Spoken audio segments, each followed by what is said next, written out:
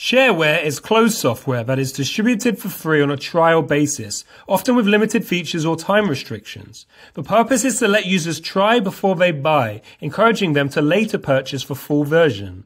The file compression tool WinRAR is a famous example of shareware that offers a free trial period, but actually keeps working despite reminders. WinZip is another file compression tool using a shareware model, and early PC games such as Doom were distributed as shareware.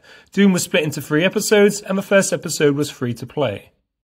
Shareware can be found across a variety of platforms, including desktops, laptops, smartphones, tablets, and video game consoles. This slide contains some examples for each of those. Characteristics of shareware include that it is free to use initially, but often includes a time limit or restricted features.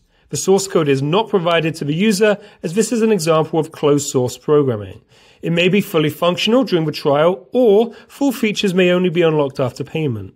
It often includes reminders or prompts to upgrade to the full version, and sometimes requires online activation or registration.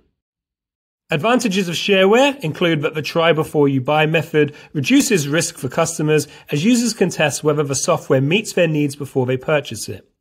Also, fully functional but time-limited versions allow thorough testing and user feedback.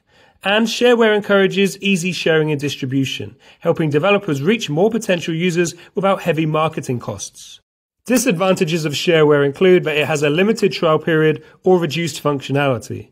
It often contains adverts or frequent reminders to upgrade to the full version. There's no access to the source code for user customization, and upgrades or full features require payment, which may be expensive.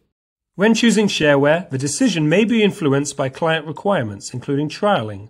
Clients may want to evaluate the usability of a product before committing long-term.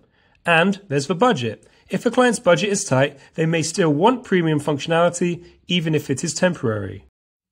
If a tool is only needed for a short-term project, then shareware is ideal. And a final client requirement is the type of software. Many clients will prefer closed-source software, but they may want a trial period before buying.